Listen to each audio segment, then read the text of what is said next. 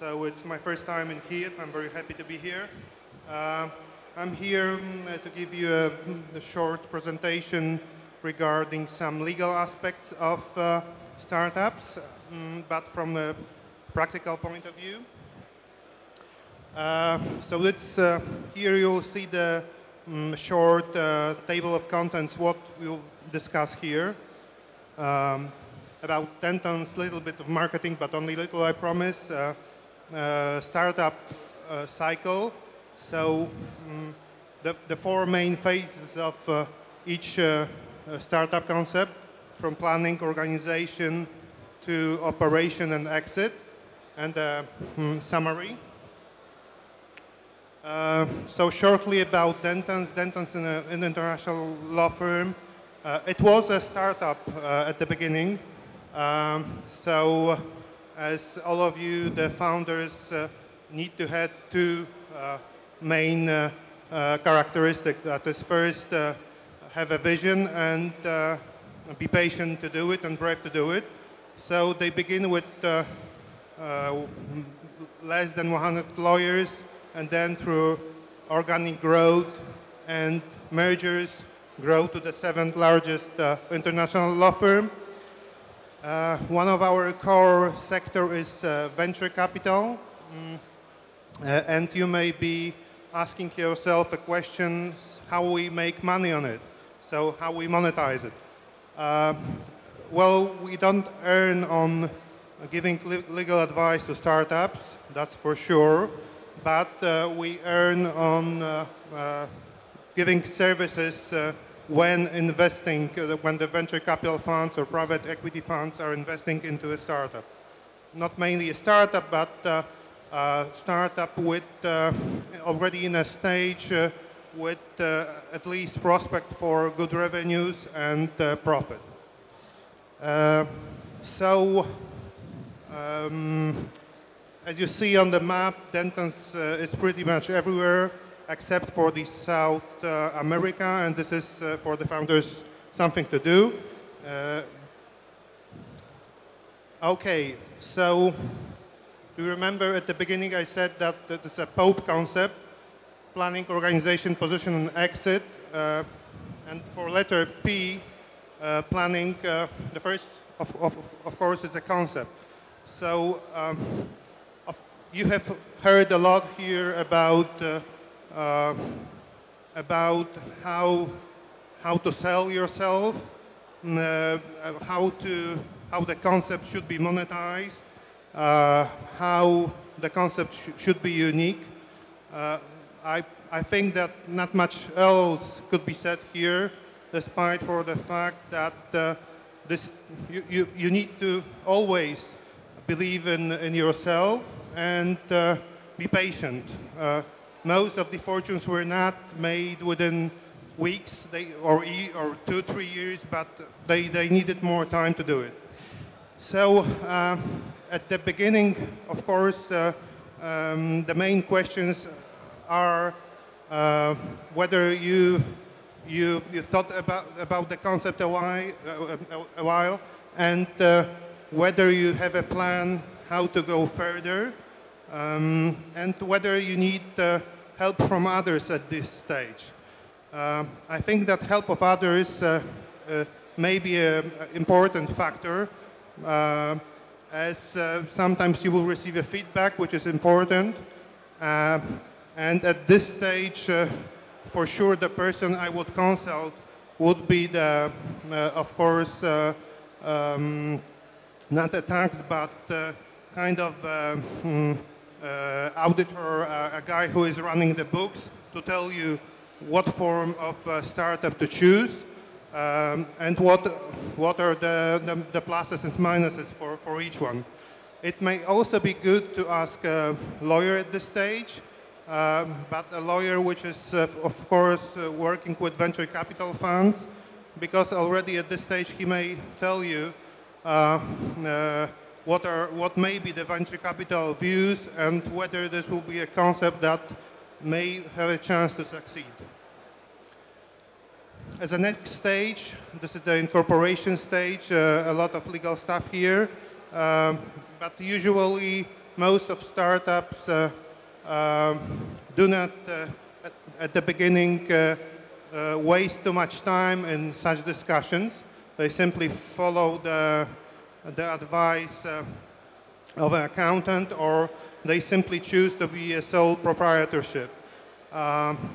However, at some stage of the process, you will face the questions that will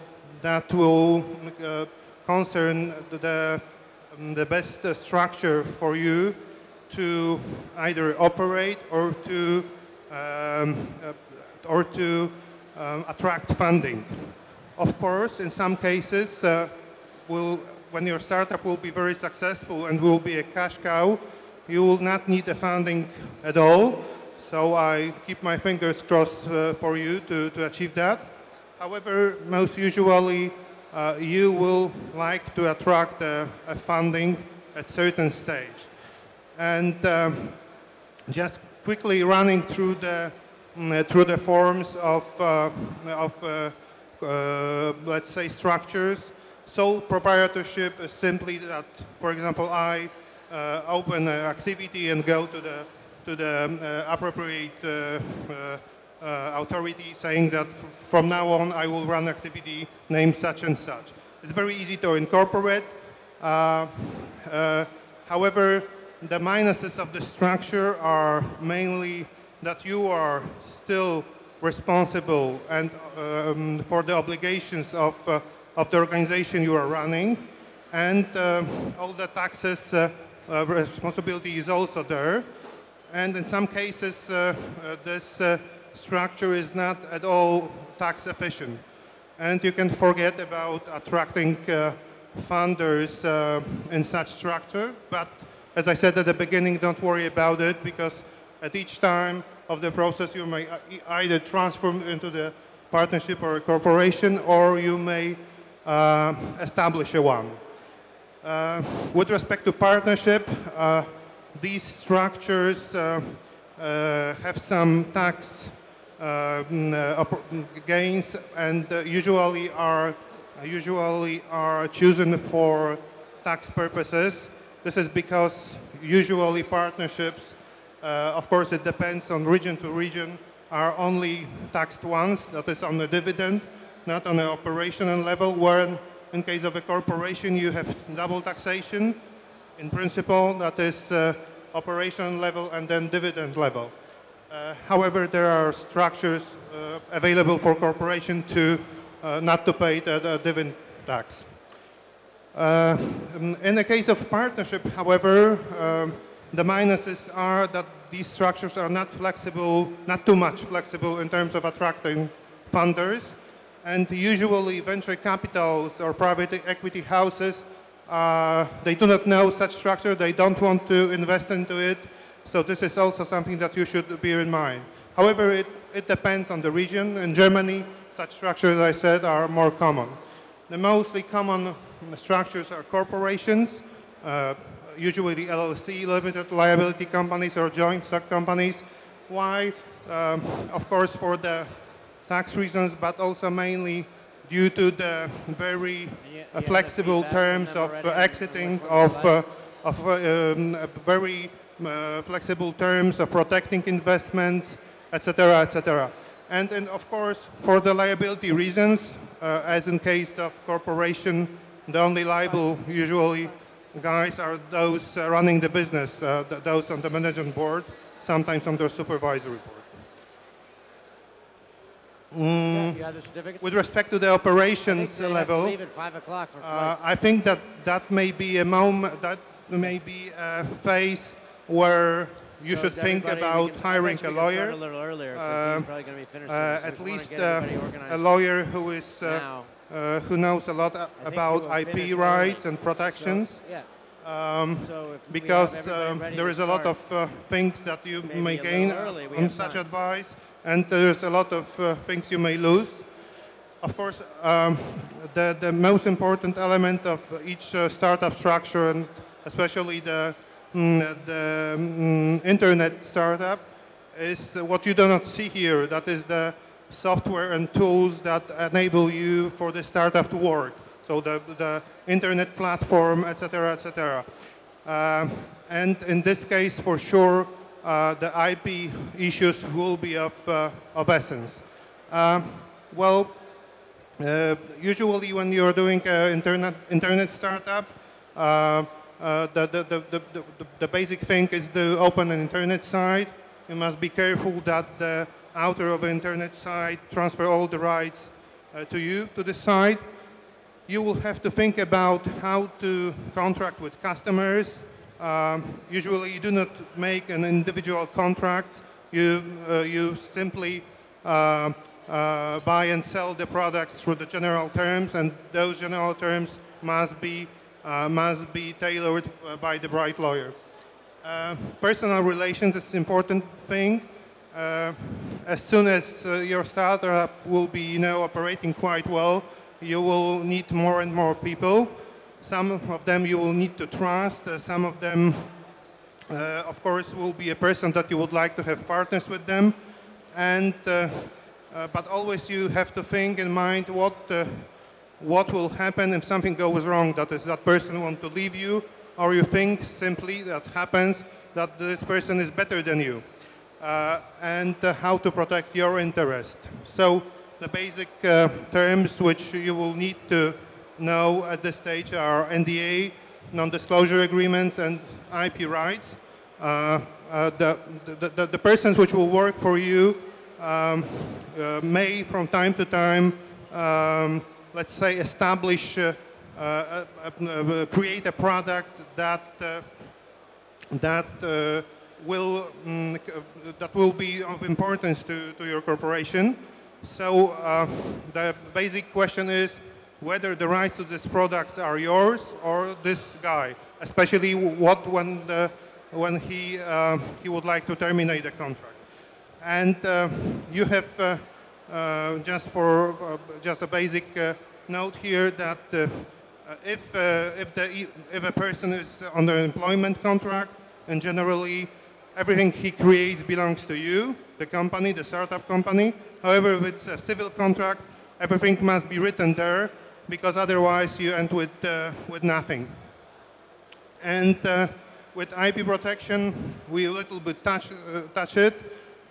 Just a general note. For sure, you may have a perfect protection for a trademark, a sign. You may have a perfect protection for a patent. But for the know-how, it is quite difficult, and only civil protection may be available. And this is the, let's say, third stage of the startup. Of course, if you need the funding, then this stage will apply. And I can only say that when you will be attracting investors, they will play their own game, the venture capital game. And usually, when you will be needing money, you need to be prepared that you must play the game. And usually, you are not in the better position than they are. So you must find a lawyer to help you in such investment. On the one hand, trying to protect your interest, but on the other hand, trying to make the deal. So he will also have a different, difficult role, and you must trust in such guy, because it's very easy to kill the deal, but when you kill a deal, then nobody is happy, and especially the startup guy. So, what are the main terms which you need to know when there will be a funding round or other subscription? Investment term sheet, usually you execute it at the first stage, sometimes called TS, HOT, or LOI, letter of intent. In this term sheet, all the factors important for the investment and for the protection of the VC are stated there. Usually the VCs will go for the minority stake, and in such case the important issues will be how to protect the minority stake. There are a number of mechanics to do it.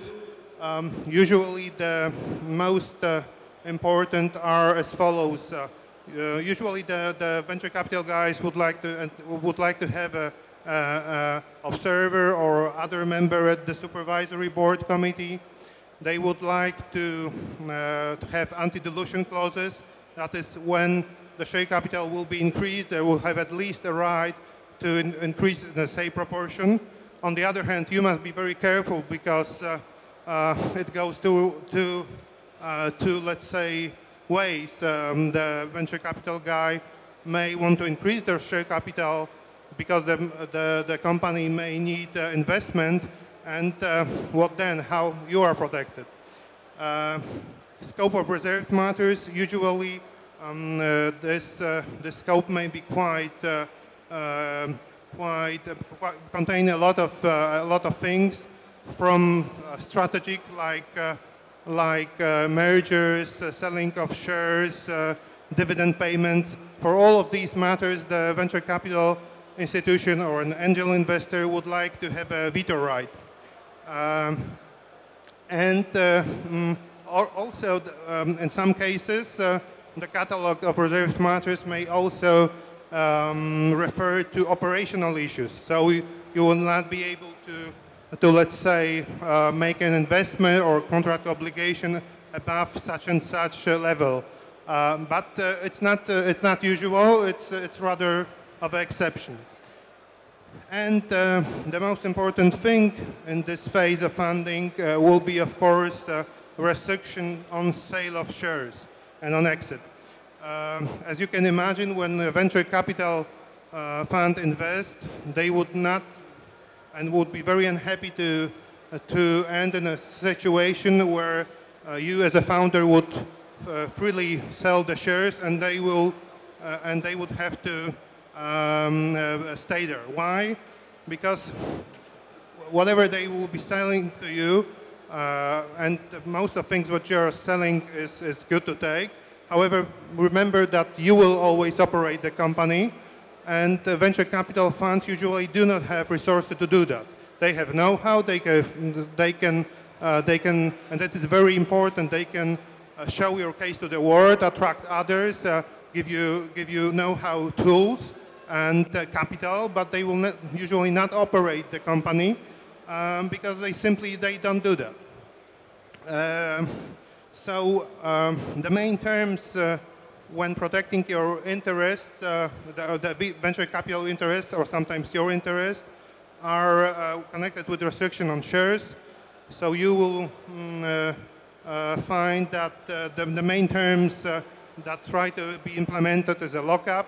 Lockup is simply a period during which you may not transfer shares as a founder, or the venture capital may not transfer shares except for certain conditions. For example, in the case of bad liver, yeah? If you are, as a founder, sick or something, or the truck hit you, which I, of course, imagine will not happen. Drag along. Drag along is a very important instrument for venture capital. Usually when they invest, they, of course, envision that within certain time they will exit, and the investors which will buy it, usually other private equity funds or strategic players, they may not be attracted by purchasing only minority shares, but they would like to purchase the main stake. It may happen. So drag along is a right that when the venture capital, for example, sells shares, he may drag you, and on certain terms also in proportion to your shares, sell your shares. Tag along right.